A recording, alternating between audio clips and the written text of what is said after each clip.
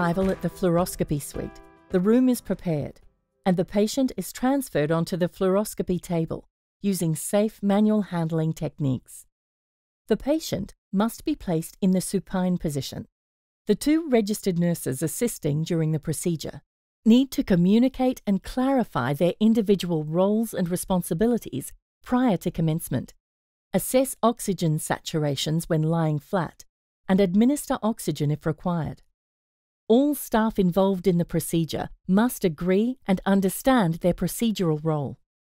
All clinicians involved must attend timeout and complete the Level 3 Clinical Procedure Safety Checklist. The only exception to this is if it is a life-threatening emergency situation. Radiation safety needs to be maintained by all staff during the procedure. The advanced life support nurse is responsible for continuously monitoring the patient. It is recommended that a complete set of observations is documented every 15 minutes at a minimum.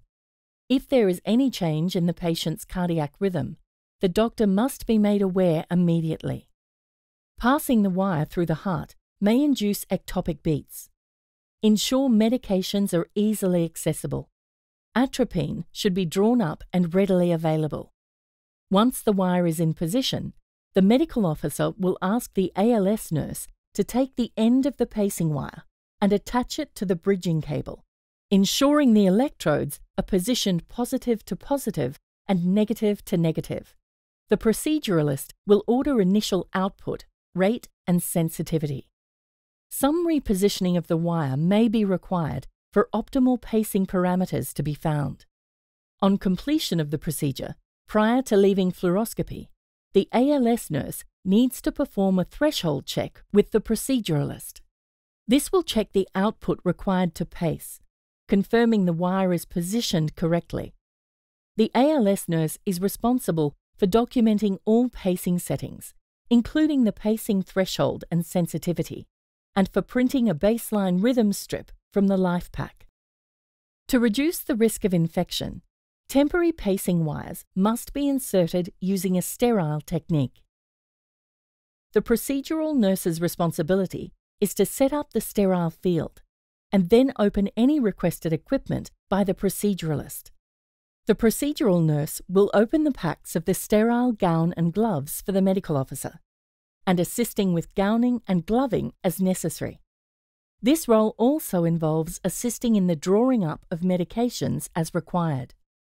Once the medical officer is happy with the positioning of the leads and settings, the procedural nurse will apply a clear occlusive dressing to the exit site. The team is responsible for discarding all waste, including the safe disposal of sharps. When the patient is being transferred back to the bed, one nurse is responsible for the safe handling and securing of the pacing box and leads. The leads must be visible at all times and not in a position where disconnection may occur. The ALS nurse needs to accompany the patient back to the ward with the medical officer. A clinical handover must be attended when the patient is back in their bed space. As soon as possible, a 12-lead ECG must be obtained to establish a baseline of the paced rhythm morphology. The set pacing heart rate may need to be temporarily increased to obtain this recording. A chest X-ray should also be attended to assess the lead position.